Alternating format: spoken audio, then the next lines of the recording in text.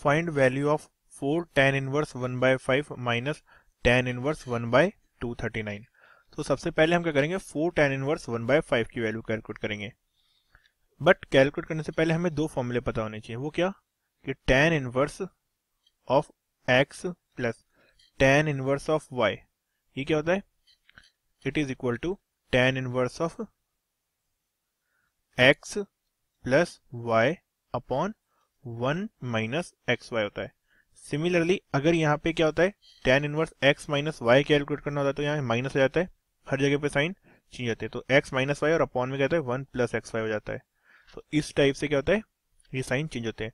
तो अब हमें 4 tan इनवर्स 1/5 कैलकुलेट करना है पहले, तो 4 tan इनवर्स 1/5, तो इसे मैं क्या लिख सकता हूँ, 2 times of tan inverse 1/5 plus tan inverse 1/5।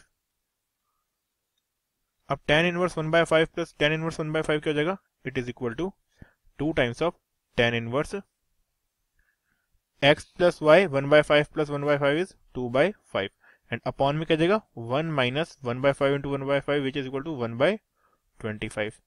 तो वैल्यू क्या हो जाएगी, it is equal to tan inverse में है सब, तो 2 times of tan inverse 2/5 2/5 upon 24/25। तो वैल्यू क्या हो जाएगी, now value is equal to 2 times of tan inverse, okay 5 से 25 कट डाउन 5 टाइम्स और 2 से कितना 24 कट डाउन 12 टाइम्स, तो वैल्यू जाएगी 5/12 के equal. Now again 2 times of tan inverse 5/12 के लिए हम क्या करेंगे, सेम फॉर्मूला यूज करेंगे, तो ये क्या जाएगा tan इनवर्स ऑफ 5/12 प्लस 5/12, तो क्या जाएगा tan inverse of 5/12 plus 5/12 upon में क्या जाएगा 1 माइनस 5/12 इंटू 5/12। अब इसे और सिंप्लीफाई अगर हम करेंगे तो क्या जाएगी value, it is equal to tan inverse of 10/12, 5/12 plus 5/12 is 10/12 and 1 minus 25/144 is equal to 119 upon 144।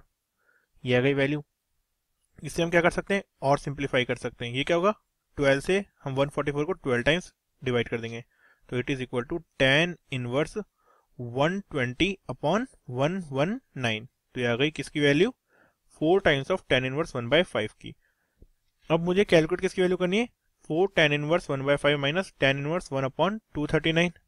तो tan इनवर्स 1 अपॉन 239 की वैल्यू क्या जाएगी, it is equal to, let's say वो वैल्यू किसके इक्वल है, z के इक्वल है, तो वो किसके इक्वल हो जाएगी, tan inverse 120 upon 119 minus what, minus tan inverse 1/239 minus tan inverse 1/239।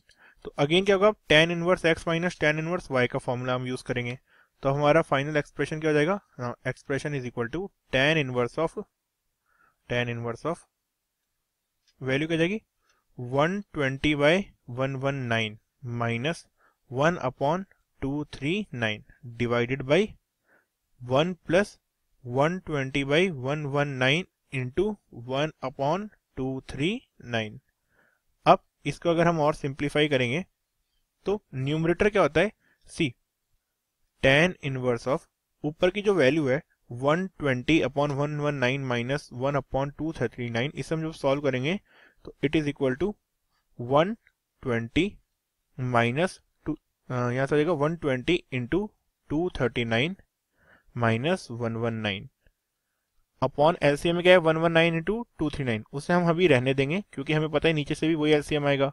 और नीचे क्या है वैल्यू, नीचे लिखा हुआ है 119 इंटू 239 प्लस 120 और हमें इसकी वैल्यू डिटरमाइन करनी है।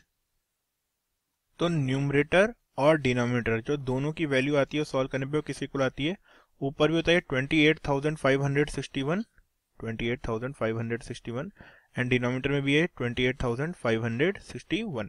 तो इसकी वैल्यू क्या गई tan इनवर्स 1। तो tan इनवर्स 1 किसके इक्वल होता है, tan inverse 1 is equal to π/4।